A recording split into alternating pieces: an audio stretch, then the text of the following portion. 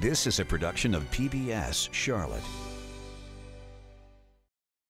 This week on Off the Record, another big employer with another big announcement for Charlotte. Why Lowe's is bringing 1,600 new jobs to South End. How loud is too loud? How close is too close? City Council limits noisy protests near a Charlotte abortion clinic. The police chief wonders why dangerous suspects who should be in jail are on the streets instead, wearing electronic monitoring devices. North Carolina's congressional districts might not be fair, but they are legal. That's what the U.S. Supreme Court says. And that $50 million Mecklenburg tax increase, with half of the money going to the arts. So will it be on the ballot in November or not? Off the Record's next on PBS Charlotte.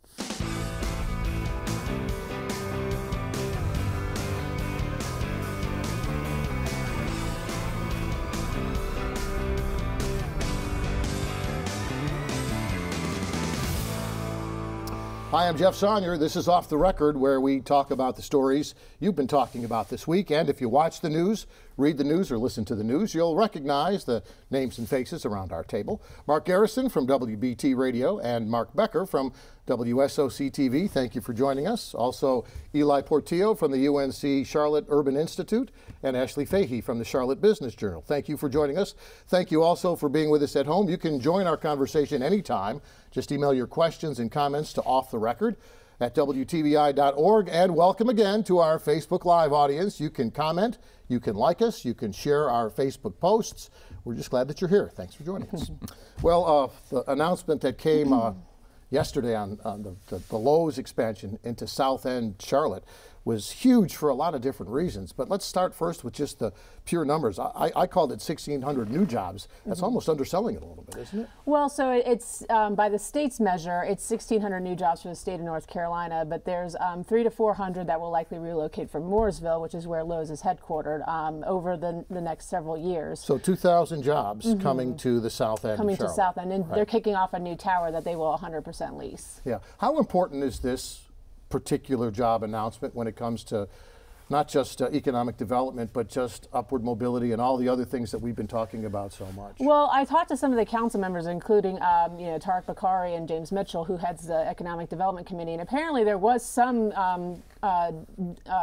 concern, I guess, that adding so many six-figure salaries, because the average median wage is about $118,000 per job, right, would actually worsen the economic mobility challenges. But I think Lowe's has committed to doing some workforce development initiatives, kind of working with different members of the community on workforce development, because that's the thing they kept talking about yesterday is we have to be able to hire for these jobs. We have to be able to fulfill this. They're like, we're going to start hiring today for this center. Yeah, I mean, jobs that average $118,000 a year, where do we sign up, first of all? Yeah. And again, the boost not just to the Charlotte region, because a lot of times you see these places like Amazon coming in and establishing large new developments in the suburban areas, but coming into the center city, I think that's different. That's significant, I think, in terms of what the city's trying to do and what the city now maybe represents to headquarters and other corporate entities. You know, and you put it in context of Charlotte in the development, some of the things that have happened. We had the Truist, which is to say SunTrust and BB&T, sort of the Truist bank, fall into our laps, really, as it were. And this one, of course, there was a little more working behind the scenes and some incentives you're saying offered. But still, this is like free money, really, for the city in terms of development and where we're going.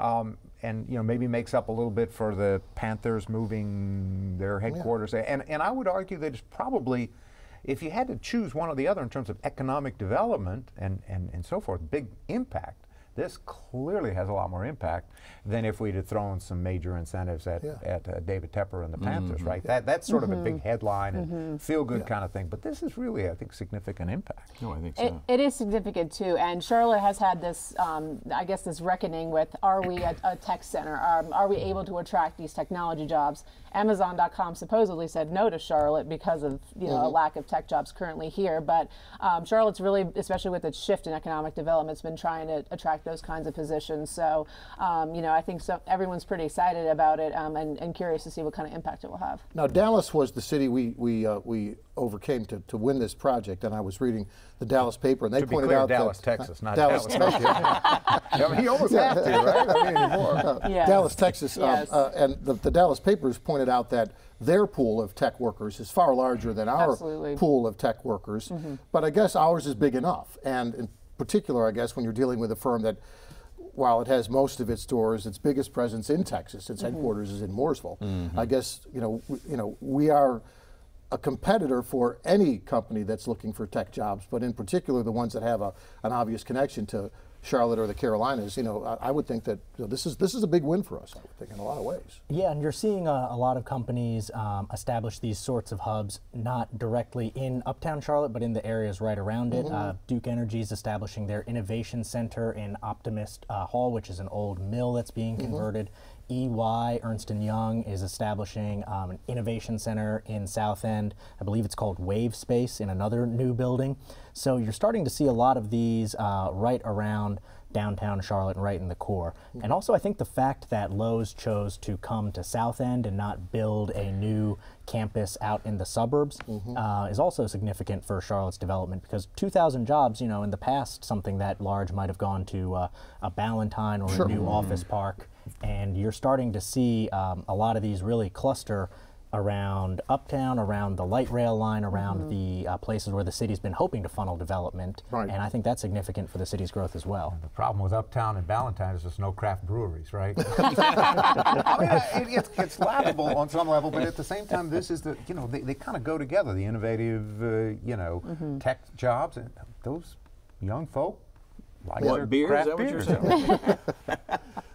I think so. But this is why you're seeing, Ballantine's doing this massive reimagining. I mean, they're going to be spending a lot of money on infrastructure, on new development. They're doing away with a golf course. I mean, this is why they're doing that. This is why they're pushing for light rail. Are they trying to become more like They want to be South End? competitive. They just want to be more competitive because, like Eli said, a 2,000 job center typically would have gone to a place like Ballantine, and now they're all picking South End and Uptown. And let's take a moment to talk about the investment that the city made a decade or more ago in the South End area in terms of the light rail line itself. There were a lot of critics, a lot of folks who said this is not something we need. It's not necessarily something that's going to boost development that we might not get otherwise.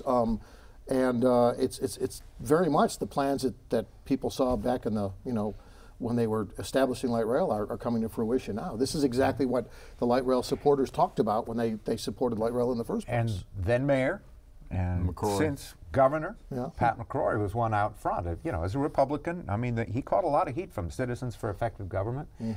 Don Reed and some of those folks on the right side of the Republican called it a boondoggle and really questioned it right up to the end. Remember, there was this whole repeal the tax that was set aside, and the argument was made, some people know the cost of everything but don't know the real long-term value. Well, I think the light rail has proven that there is some wisdom there. Kind of ironic that Governor Cooper is there for the announcement, reaping the benefits of the framework that was laid by his political rival back when he was mayor One a decade thing or more ago. that I thought was interesting looking at the rendering of the new building was the angle it's shown from is very nice, shiny glass, brick, etc. On the back of that building, there's a huge parking deck, which you can see peeking out around the rendering. I'll be very interested to see how many of these 2,000 workers are taking the light rail versus how many are driving to that parking deck, because light rail is a big economic development tool. It is not necessarily proven to be as successful at actually moving people. Oh, you're right, because all of the numbers, even out to UNCC now, are way below the projections they had of who would ride the thing. And I guess you could say, well, these are the kinds of projects that could boost ridership, but heck, if you can't boost ridership with what you've already got uptown, then I mean, is this really going to significantly change that? That being said, as the city changes, if you've ever driven through South End, certain times of the day, you might want to get on that light rail train instead of driving. You can't drive. Well, when you have 5,000 new workers with all these other projects, exactly. those roads are about to get really clogged. Yeah. The growth is a problem that you like to have, and so I guess no one's going to complain too much about traffic for now. Well, at least, will eventually. but a very big deal, and like I said, a win for the city after a lot of perceived losses to other places in other projects and that sort of thing. So I guess that's good news. The City Council talked a lot about the noise ordinance this week, but it was what they didn't talk about so much, and what the people who came to the hearing talked about that really is the center of this story. City Council changing the noise ordinance, but those changes appear to be aimed particularly at protesters and maybe a specific group of protesters outside a specific Charlotte abortion clinic. Anybody want to take that first? It was aimed at the protesters on Latrobe Drive, who were there 6 days a week. Cities for Life is one of the lead groups. They couched it in language of a quiet zone around hospitals and schools, but when you pull city records and say who has applied for a permit for amplified sound in the last 3 years in front of hospitals and schools, you find it's zero. The only permits for amplified sound has been in front of the abortion clinic. Yeah, and it's been loud, and it's been a problem for the clinic. But you know, here's the debate that council had. Are you limiting sound? Are you limiting what some would call harassment, or are you limiting free speech and First Amendment rights? And that was the debate among the folks who came to talk about these changes for and against. It really was a surrogate, and has been a surrogate argument for the whole, you know, very deep and divisive issue of pro-life versus pro-choice. And if there had been loud people outside a Panthers game, and there have been, or there have been loud people outside some other venue in other contexts, I don't think we'd be talking about it, right? No. But when those two young ladies got on the table, and by the way, that was an interesting issue too. Did the police allow this to happen? Former Governor McCrory and former Mayor McCrory on the radio took them to task, saying this should never happen. It would never happen, he told me, in Congress. You know, they'd be tackled before they got up there. Well, police aren't going to tackle a couple of young ladies, you know, who are clearly, you know, unarmed and don't have any threat per se. But it wasn't a good visual either. You know. We haven't seen that at City Council ever. I started to say I for a long time. I've never seen that at City Council. I've never seen it there. People standing on the dais, standing on the desk where the council and mayor sit, holding signs and shouting slogans. Yeah. I think we'll probably see a federal lawsuit out of it, and as a big First Amendment proponent, I think that's a good thing. There's a section in that ordinance, amplified sound aside, there's a very vague section in the ordinance that talks about unreasonable sound. Courts typically on First Amendment issues hate a lack of specificity. What is unreasonable, and who is the arbiter of what is unreasonable? One of the guys out there said, hey, well, if I got 50 people singing Amazing Grace in front of the clinic, is that unreasonable? Well, it's an interesting question. So I know a couple of the pro-life groups are looking at suing, and I think that's probably, if I were them, I would. Yeah. Go ahead. Well, and I think also it's interesting that given that this passed on an 8-3 vote with both Republican members and Councilmember Phipps voting against it, that you know, this passed by a very comfortable margin despite the protests, despite the big showing of opposition from pro-life groups.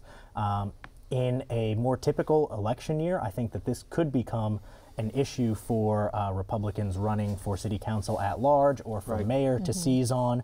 You could imagine this being something that they would use to motivate the base. But I don't know if we're going to see that because we have a lack of Republicans challenging for mayor, and not seeing a big groundswell of at-large candidates either. So I wonder if this is something that will carry over or kind of fall away until there's a lawsuit. I kind of view this as you had Julie Eiselt and Braxton Winston and Luana Mayfield. They have been promising for more than 2 years now to do something about Latrobe Drive. In fact, I've got interviews that are 2 years old with them doing it. Luana Mayfield is on video on Latrobe Drive screaming at pro-life protesters.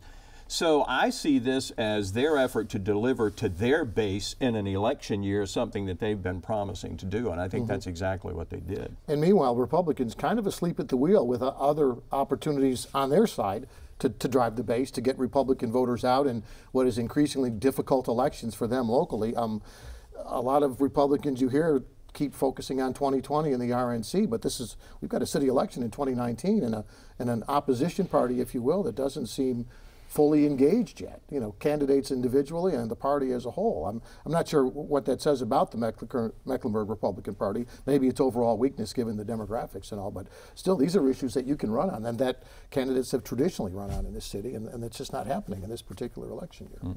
Yeah. By the way, those protesters, interesting. They were not pro-life protesters, the ones that held the signs. No, they were supporting the clinic. Exactly, but as they pointed out, I guess with their signs and their slogans and their protests, that this cuts both ways. And a lot of these resistance type protests will also be restricted from using amplified sound or bullhorns if they come to these kinds of locations like churches and schools and medical facilities. And it's also interesting too on this issue of amplified sound, particularly on Latrobe Drive.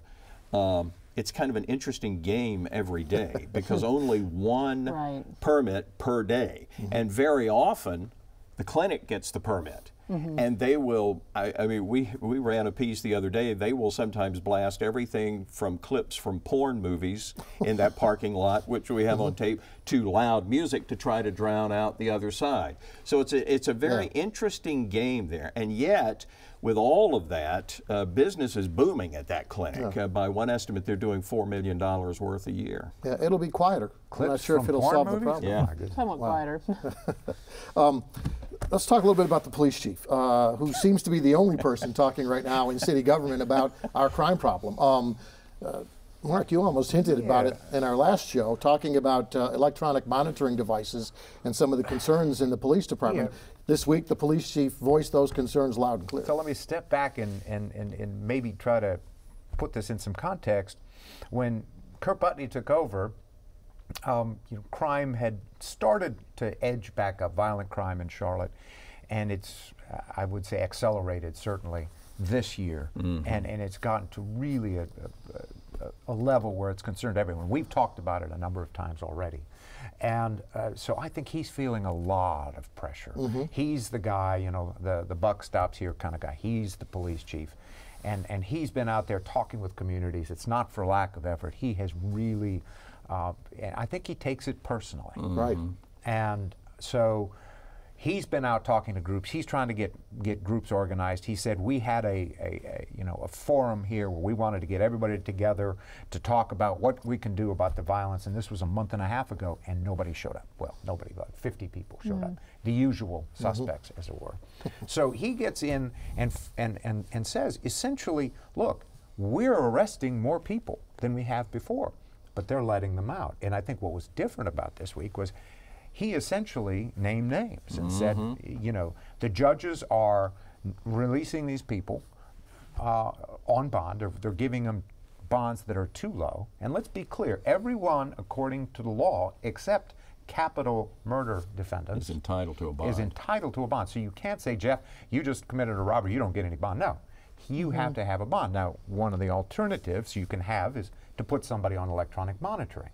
And that, at least if Jeff is out, we know that we can track Jeff. The problem is that won't stop Jeff from doing a lot of these crimes lately have been committed by people wearing an electronic monitor. So and it's hard to get in the minds of judges and so forth, but yes, they almost, and I've heard it many times, say, if you do get out on bond, Mr. Portillo, you will have an electronic monitor. But that may give a false sense of security. Oh, he's got an EM. Nobody's gonna, you know, he's not gonna do anything. What really set it off, though, this last weekend, since we talked last, was there was a 15-year-old kid who was on electronic monitoring, and you got to work hard if you're a juvenile to get an electronic monitor. I was told he had a long history of stuff.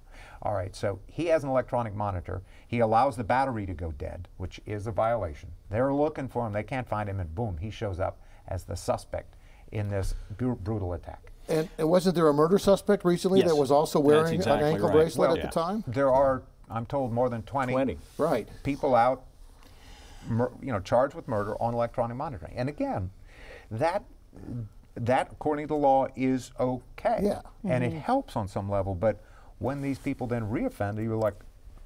See, the issue is the amount of bond, and this is interesting because, and I don't know if the chief was invited to this party, but we found out that back in January, you had the chief magistrate, the chief judge, the DA and some others sit down, and I've got a 30-page document that they came up with on how to set bail. Without the new without bail the policy. police The new chief. bail Right. policy Sure. went into effect in March. I don't think the chief was invited to the party. No, he was whoa. There's a group called a citizen. Yeah,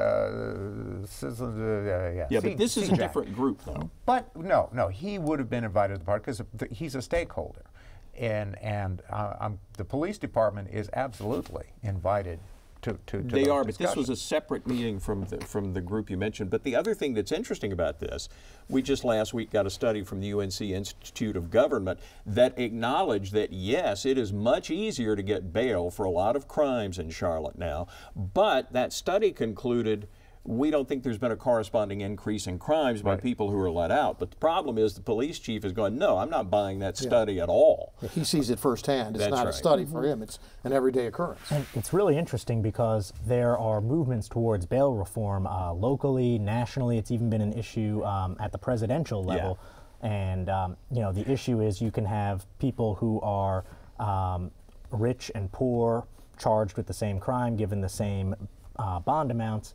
A wealthier person can pay it and get out. A poor person waits in jail until the trial. So that's been this narrative and dynamic that's been discussed a lot, and that's what people are trying to address locally. It's really interesting and almost, it's unexpected for me to see the police chief in Charlotte come out so forcefully and say, I think this is a problem and my guys are having, having their jobs made harder by this. Yes, and this has never happened here, where a police chief would have such an orchestrated press conference that called out judges by name, and then even said, well, he won't return my calls, but I bet he will now. And then that afternoon, they had a meeting set up for one day next week.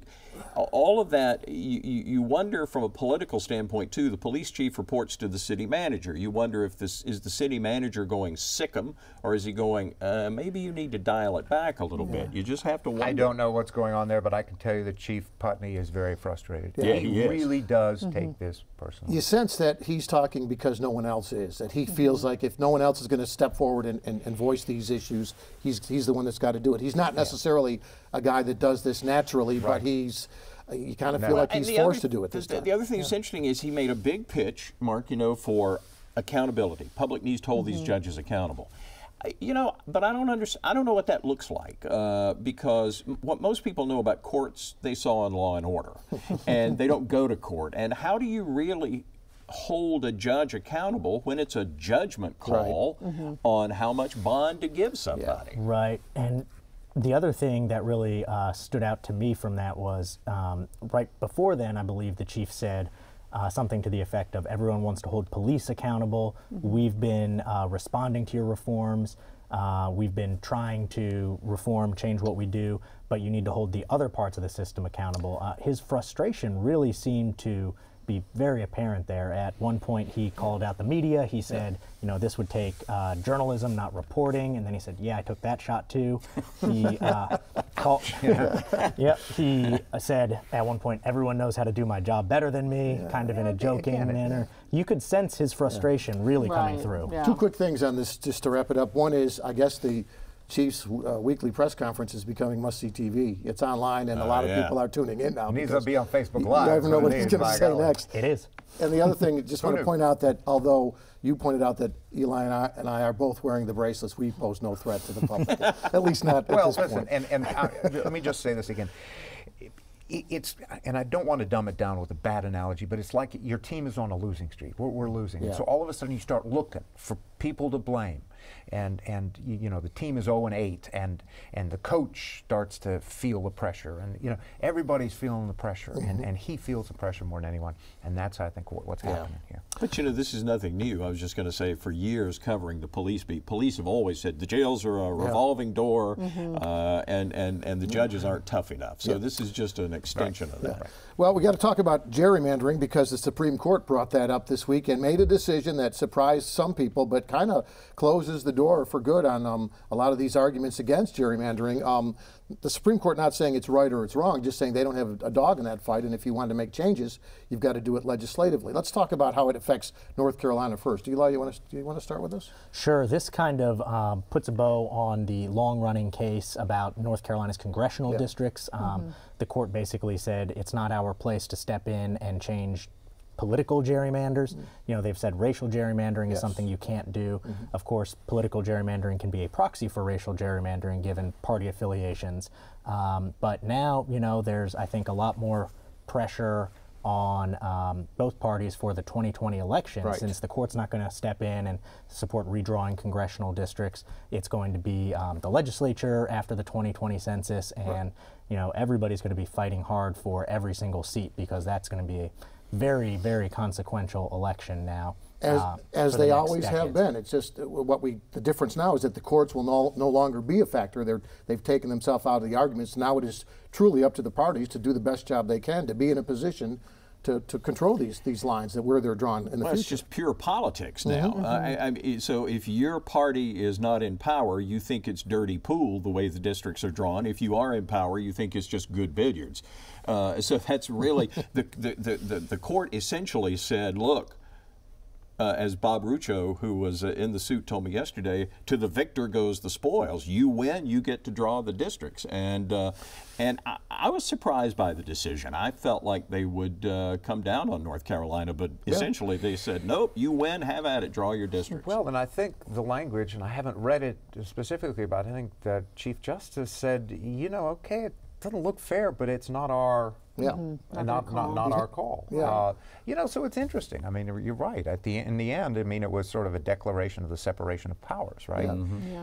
That's legislative issue and not a judicial. The original NC-12 was drawn by Democrats, and that was judged at the time as the worst district anyone had ever seen. So it cuts both ways. And the other case that the justices moved on, along with the Rucho case, was a case in Delaware where the Democrats were gerrymandering and the Republicans were suing them. So it cuts both ways, and again, it does kind of put the onus back on the parties to do their best job at the election, so to make sure that they're in a position to do something beyond the elections when it comes to those future lines. You know, we're out of time. We didn't get a chance to talk about taxes for the arts, but we will talk about that in the future, I sense, in the next couple of weeks the as art the of taxation. County Commission decides whether or not to put that on the ballot come November. In the meantime, thank you for joining us this week. Again, if you want to join us anytime online, you can send your comments and questions to offtherecord@WTVI.org. Thank you for joining us on PBS Charlotte. Thank you also for being with us on Facebook Live, and we'll see you the next time on Off the Record.